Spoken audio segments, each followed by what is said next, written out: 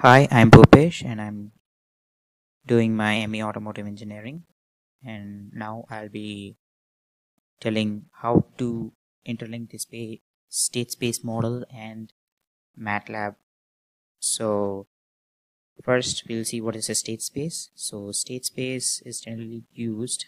It is similar to that of finding a transfer function, but it's far way different. Here the parameters like resistance, capacitance that is taken in as an example of this electrical system, they affect the particular system, so they can be studied in detail, and all the higher order differential equation can be converted into lower order differential equation. That is a major objective of state space, and everything is represented in terms of matrix, so that it'll be easy to solve the particular problem, and we can easily understand what are the parameters that is affecting the system. For example, state space equation is written as x dot is actually equal to a into x plus b into u, where x dot is the state space variable and dot represents that it is a first order equation, that is it is differentiated for one time, and a are the parameter. A is a matrix which is representing the parameters that affects the state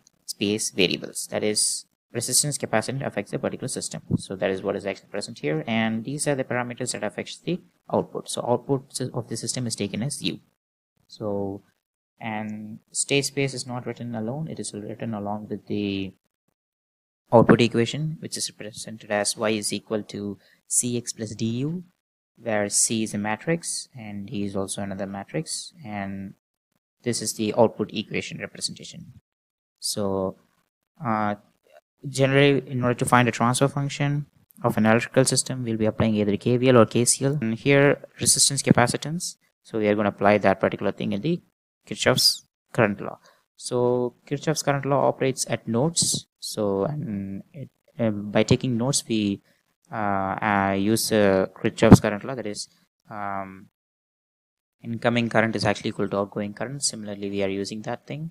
And here, there is a supply, there is no supply voltage in node 1, and hence 0 is present on the right hand side, and in the case of node 2 there is a supply voltage, and that's the reason why we are actually this is the input, incoming current. So that's the reason why we have V of t divided by R on right hand side, and similarly for this resistance it'll be like V2 of t divided by R, and for that is written here, and for this resistance it's like V2 of t minus V1 of t divided by R, it's written here, and C into dV2 by dt. Similarly for node 1 equation, it will be like V1 of t minus V2 of t divided by R, for this R is written here, and for C into dV of t divided by dt.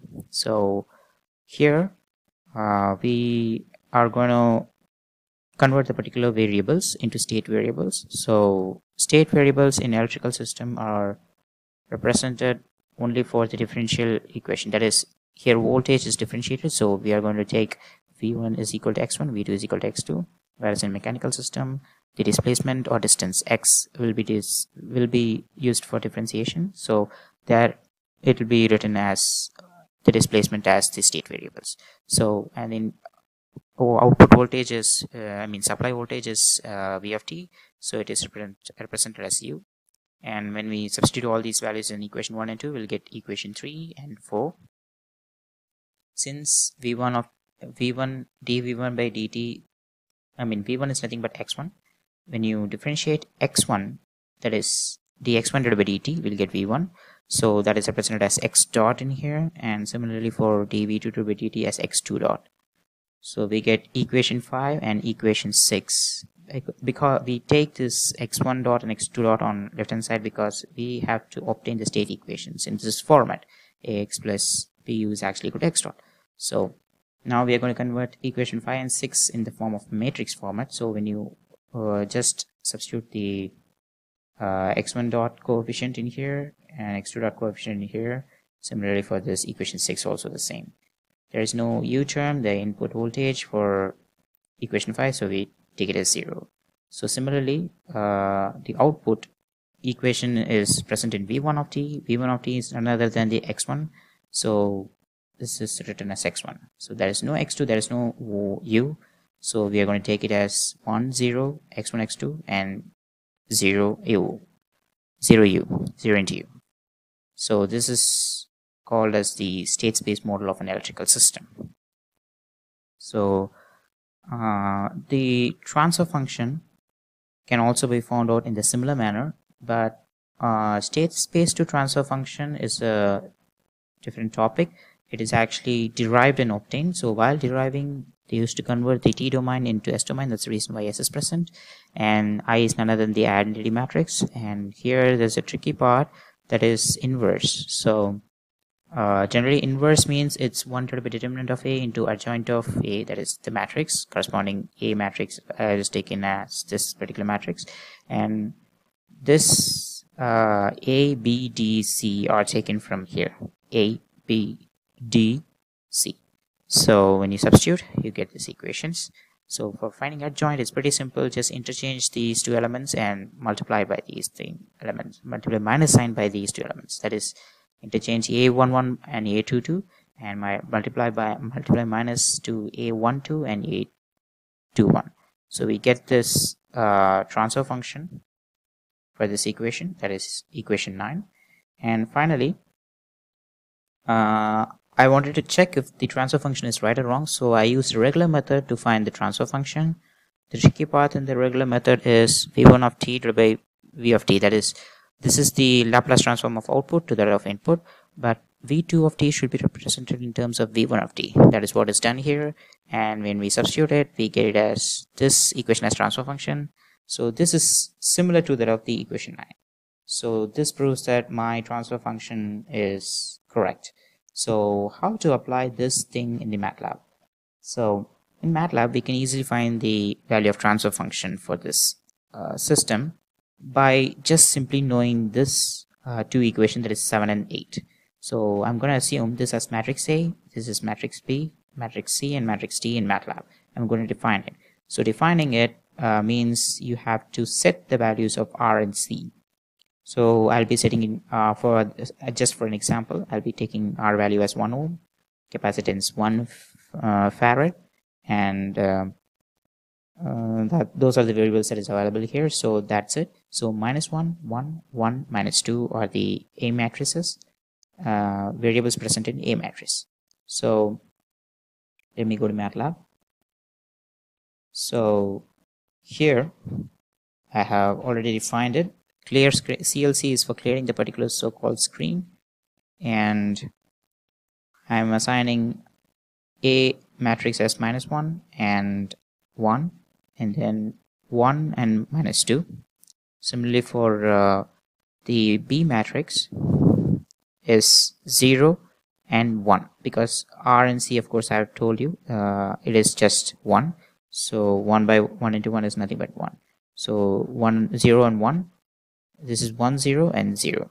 So I'm taking it as 0 and 1. So the semicolon represents that it goes to the next row. And here 1 and 0 is present for C matrix. That is what is given there. But according to MATLAB, when you don't insert these two zeros, that is second row, then it will not multiply with D. It will state an error. For example, let me do this. I'm taking it as just 1 and 0 as given in the equation. Sorry. And this is the D matrix 0, 0. That is what is given here. D 0, 0, 0. 2 cross 1 matrix and 1, 0. If I just wrote this 0 because all the values are 0, so just 0. So but it's actually 2 cross 1 matrix. So here we go for 2 cross 1 matrix, and this is the actual representation of state space. So this is system, and this is the state space function. I'm inserting all these matrices inside it, and it will generate the state space equation. That is, state space equation, and then this is the transfer function equation. So when you just simply feed these values in this transfer function, we can easily obtain the value of transfer function. So let me show this. I'm going to run this. It will be showing an error because, as I've told you, C and D should have equal number of rows, so that's the reason why I'm putting semicolon here and adding 0 0. And now if we run, we'll get the values perfectly as expected. So here this is the A matrix, B matrix, and C matrix and D matrix. So continuous time space model. So it has created a state space model, that is the state equation, and this is none other than the transfer function of the system. So in order to find the transfer function of the system from state space model, we can use MATLAB in order to calculate it, because I've taken R value as 1, C value as 1. So when you substitute these things, we'll get as 1 divided by s square plus 3s plus 1. So here also you'll be getting the same, is 1 divided by s square plus 3s plus 1. So let's see the result that is obtained from MATLAB. Yes. So 1 divided by s square plus 3s plus 1 is the obtained value. So this is how we interlink MATLAB, and in order to when we are solving some problems, you can check it via MATLAB with the help of this tool, that is SS and TF. This is for creating the space state, and this is for finding the transfer function. So if you wanted to simulate this in MATLAB, you have to go to home, click Simulink button, and go to a blank model.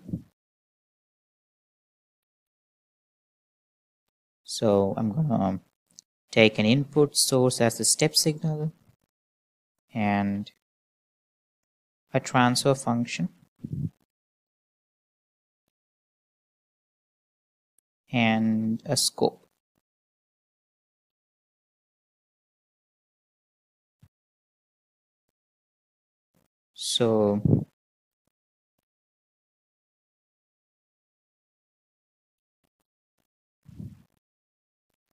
So this transfer function, it's none other than the thing that is actually present here, s square plus 3s plus 1. So that is how we are going to input it. So it's, if it is s square plus 3s plus 1, it's going to be like, of course this is the s square plus 3s plus 1. So when you give apply, gets converted as, so this is not clearly visible, so you can enlarge it. So we get s square plus 3s plus 1. So step signal, I'm going to put the final value as 5 volts, for example, and run it.